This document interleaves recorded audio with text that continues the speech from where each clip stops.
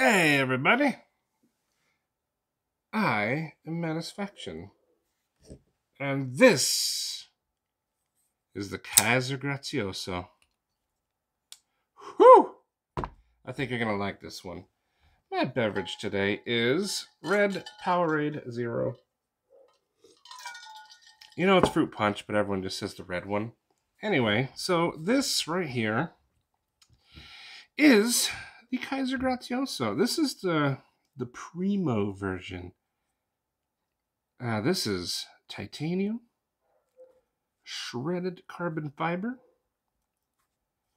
This is, what is it, 20 CV? I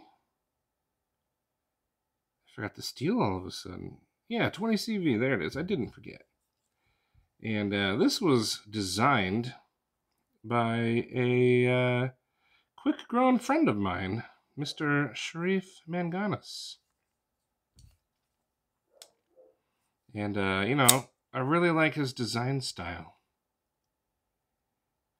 But, you know, I saw this knife, and people were buying it, and I was like, oh, cool, but, you know, I never did.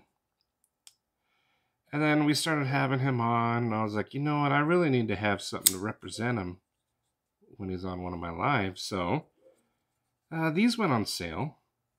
And then on top of a sale at Kaiser.com, they had a code. And that took this knife from like 200 and something to 140 bucks. I couldn't say no. And that applied to all the Graziosos. There's different versions. There's one that starts at 60, and they're all good, but I couldn't pass up that titanium and carbon fiber. But let's get into it. So this is a very slim knife. It's a bolster lock, which I have big hands, so I appreciate that.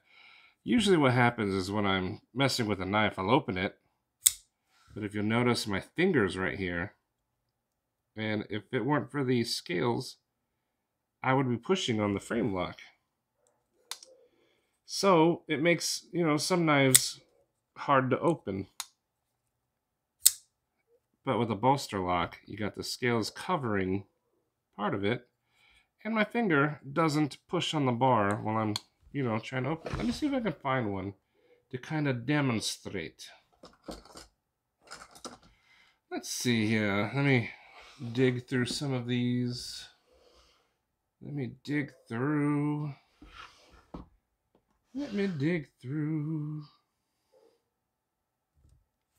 Of course, I'm trying to show you, and okay, here we go. This is just a ZT. So sometimes, you know, I have to think to put my hand back here so that I can open it. But usually what happens is if I get a knife, I don't think about it. I push here, and it becomes hard to flick. But once I let go of those bars, boom. So that's the problem with big hands. I mean, it hurts. But if I think about it and get my hands off, boom. So for me personally, I'm kind of leaning away from frame locks now, just because of that. My gigantic hands. But a good alternative is a nice bolster lock. Keeps your fingers off the lock, and you still get that sweet, sweet action. And speaking of action, look at this. Drop.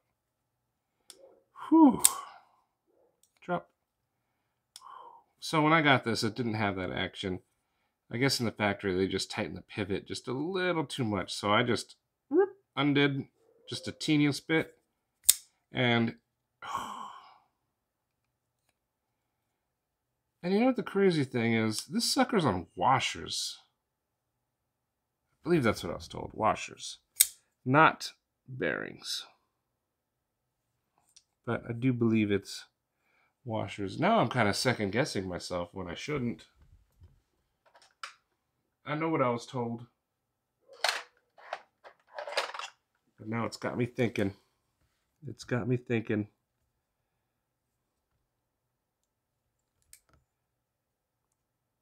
I see bearings. Okay, it's bearings. It's bearings. That's right. You know what? I wasn't told those washers. That was a different knife. My bad. My bad. Yeah, these are bearings. I forgot. I bought new bearings for this, but I bought the wrong size. This is a 6mm pivot, and my bearings that I bought are 5mm. That's right. I never thought this was on washers. Yeah, this is bearings, but I mean, I don't think I'm gonna buy skiffs just because that action was already there. All right, let's do some size comparisons with maybe something you have. Here's a CRKT CEO. There we go. A lot of people have the Stout, which also is a bolster lock. So there's that.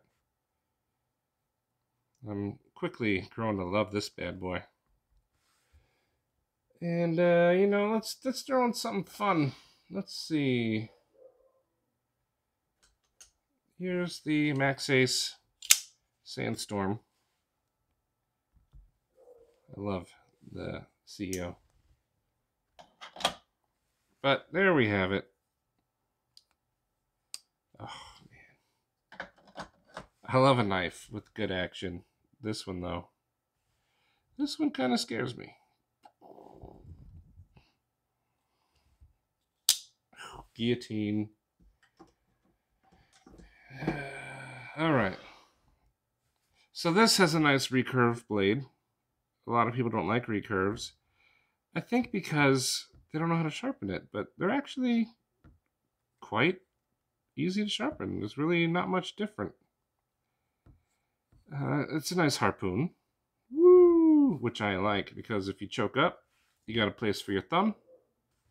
You could do your tasks that involve this kind of motion. Maybe your feather sticking with this for some reason. I mean, you could take this camping, but this is more of like I'm going to cut a steak. To me. But, use it however you want. You can use it in various grips, but I appreciate that he put jimping all the way up until the harpoon spot there, so your thumb tip will not get irritated. And I like that the flipper has some jimping there, so when you're here, it'll keep your fingers nice and secure, but the flipper's not too intrusive. You can see just a little bit of it sticking out. And I think that's a good design. And on the other side, you get a generous amount of flipper to flip it. And it's super easy to flip. I mean, it's almost a push button. You barely have to flip it.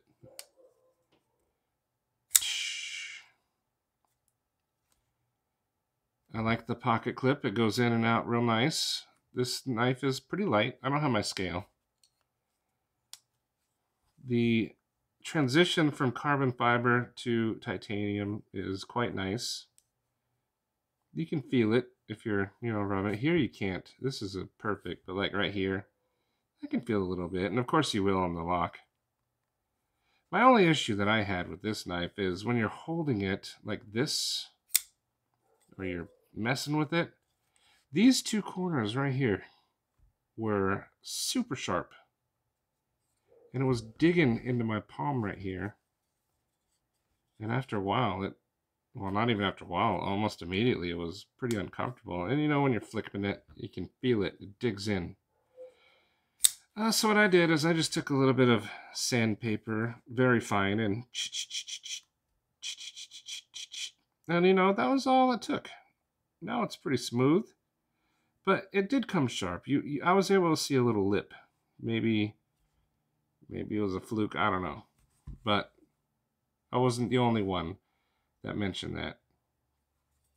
So if you do have one and it's sharp, just zap it with a little sandpaper right there. Get rid of those edges, round them out. Other than that, I mean, I wanted to find flaws with this thing, but I couldn't. I mean, it's comfortable in all styles of grips using it. The recurve is not, so aggressive, But it's nice. And it gives the blade a little flavor. You know, you could go, you know, the Elementum way and just, you know, have a drop point. You know, very useful, but, you know, very plain. This gives it a little touch of class. And like I said, sharpening recurves is pretty easy. But this is a cool knife. I wanted to find flaws with it. I don't want to be like, you know, like, oh, it's perfect. And I know the guy who designed it, and I honestly want to tell him to his face what problems I have. I told him about these. I want to, you know, a good friend would tell you what's wrong. And I wanted to find things wrong, just so I'd had something to say. But I honestly couldn't. I mean, the carbon fiber's excellent. The titanium is excellent. The centering came perfect. The only issue I had other than that was the pivot was a little tight. Once I loosened it, I mean, look at that. Look at that. I'm having a hard time keeping this one out of my pocket. And for the deal that I had, you know, with the code and everything, I couldn't pass it up. Another thing, Sharif, he specs in detent ramps. And I don't know if you could see it. Let me get my flashlight. But if you see that little dip right there, that's a detent ramp he put in the blade, so that the ball will go up it very smooth. You barely feel that transition right there. It's very smooth. And that's a thing that helps with that action. Let's see, can you see it? I can't see my phone, but hopefully you can see what I'm talking about. But the ball just goes right up onto the blade edge because it has that detent ramp. And you can see just the tiniest little dip right there. So he specs that in, which I think is very cool of him. You know, I'm turning into a sucker for a good detent ramp. But, you know, the lock is easy to engage. The jimping is generous. The harpoon is a good shape. The recurve is subtle, yet it's there to give it some pizzazz. It's very pointy. This thing's very sharp. 20 CVs, quickly becoming one of my favorite steels. It's American-made steel. The titanium is done really well. The pocket clip isn't boring. It flows with the knife. You know, I think he did a good job. He did. And, you know, everything about it I like.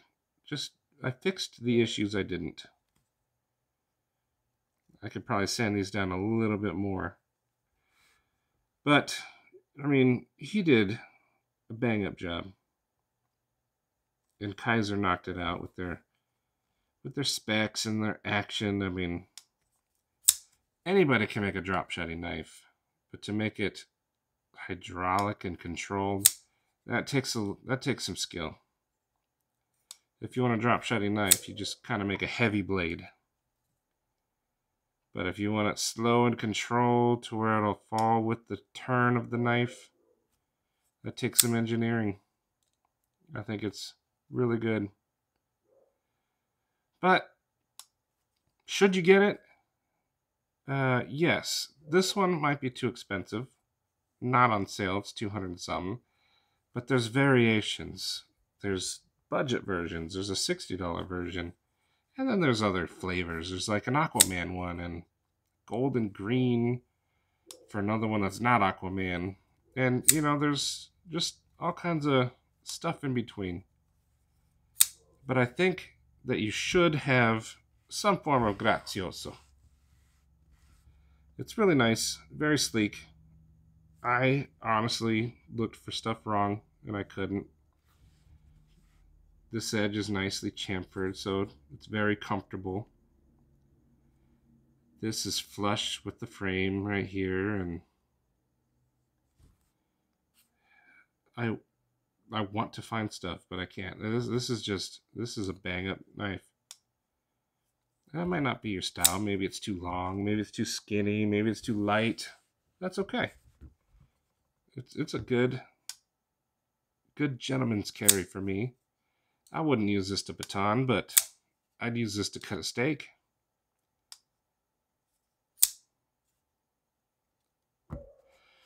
But that's all I got for you. This is the Kaiser Grazioso, developed by my boy Sharif. And he did a very good job. Kaiser did a very good job. And this is one of my, top 10 knives. I would say ever. This is just a fantastic knife, very fidgety. But that's all I got for you. So thanks for sticking with me, and I'll catch you next time.